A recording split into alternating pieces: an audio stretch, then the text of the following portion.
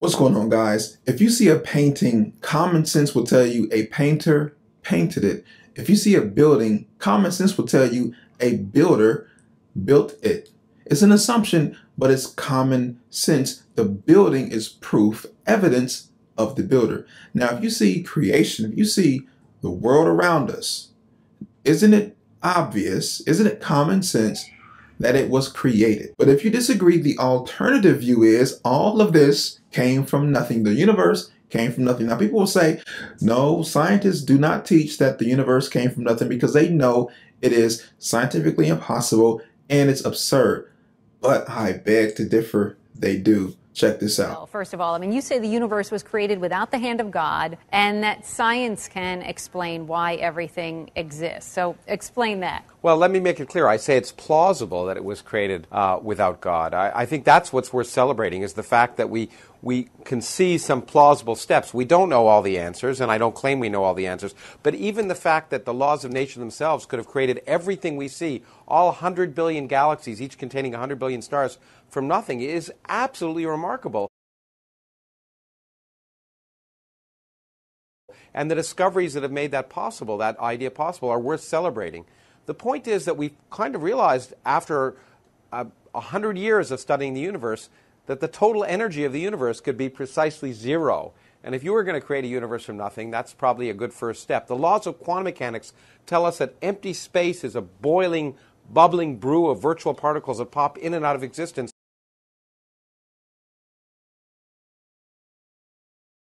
Strange things can happen, and in fact, it's possible, without any supernatural shenanigans, for matter and particles to be created from nothing. It's even possible that space and time themselves popped into existence from nothing. It's allowed by the laws of physics, and that is so remarkable that we shouldn't feel it's a threat. We should celebrate this new discovered knowledge. Something can come from nothing, and that's what physicists are now telling us. I could give you, you asked me to give you a layman's interpretation. It would be a very, very layman's interpretation. When you have matter and antimatter and you put them together, they cancel each other out and give rise to nothing.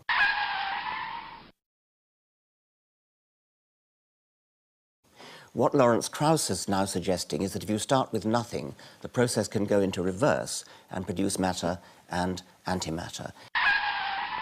And I was having this debate, and I was terrified, of course. He's the world's #1 cosmologist, and we're talking about things that involve God, which he didn't do, actually. His talk went like this: let me tell you about the origin of the universe and inflation and so on.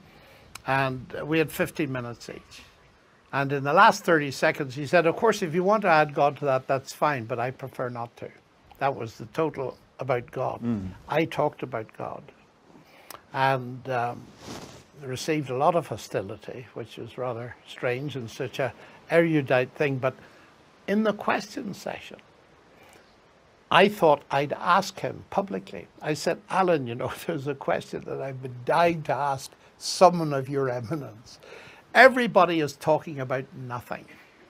And I said, tell us, when you use the word nothing in the context of the origin of the universe, do you mean what most of us mean by nothing? That is the absence of anything. He said, no, we do not.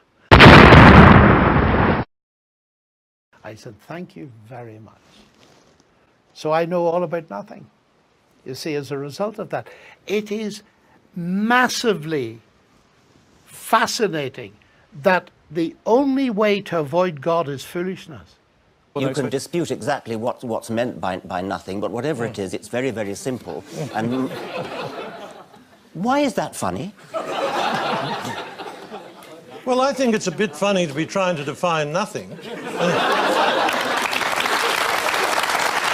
This, my friends, is what absurdity looks like and sounds like. This is the extent people will go to try to get rid of God, to try to disprove God. They will say that everything came from nothing, and then they will describe nothing as something. But this is what they say. This is what they believe. They will die on this hill before they acknowledge the common sense scenario that God, a supernatural, powerful, personal, intelligent being, created the universe we live in. But they will say, well, that's God of the gaps. You don't know how the universe came into being either. So instead of searching for science, you insert God to fill in the gap of information. Well, God of the gaps assumes that Christians don't know. Well, we do know. We absolutely do know how the universe came into existence. It came into existence by God's word. God spoke and things came into existence. How do I know this? Because the Bible is true. There is no lie in the Bible. God cannot lie. We know that the universe is not eternal because there wouldn't be today. There wouldn't be time if the universe was eternal. We know the universe didn't create itself. Time, matter, space, they cannot create themselves. You can't have space with no time. You can't have matter with no space. You can't have time, space. Who's going to create the matter? Where did the matter come from? These must come together. They must be created together. They can't come independent of each other. So how did the universe come into being? The only alternative is to say that it came from nothing, and that makes zero sense. The universe was created by God. How is this guy saying that something could come from nothing? Are you saying that there's energy in that nothing, in that space? You don't. Well, in fact, what's really remarkable is once you put gravity into the mix, you can have positive energy and negative energy, and you can start out with zero energy and then create positive energy particles that have positive energy, but their gravitational attraction has negative energy, and the sum total can be zero. It sounds like the ultimate free lunch, and it potentially is. The only way to avoid God in that context is foolishness. Is foolishness when you're dealing with the concept of nothing. But there's something I need to say here, because Christian people often say, well, what do you say? What is your answer as a Christian? And I've come to see this is important. And the way I put it very carefully is this. The universe comes from nothing physical. It does not come from nothing. It comes from God, who is not physical.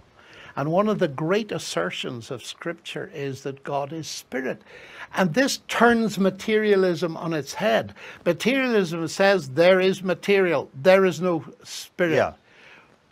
The biblical view is there's both, but the primary one is spirit. In the beginning was the Word. The Word is material. The Word is God. The Word is spirit. But ultimately, none of this matters if you are not saved. Listen, Jesus Christ died for your sins.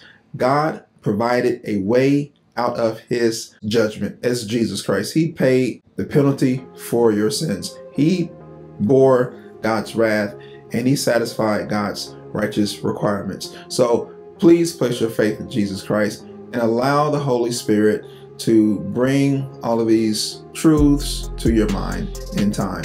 But place your faith in Jesus Christ. If you enjoyed this video, you want more content like this, do me a favor and subscribe to the channel. Like this video. I'll be back next week with another one. This is Pastor Frederick. This is About a Book. Peace.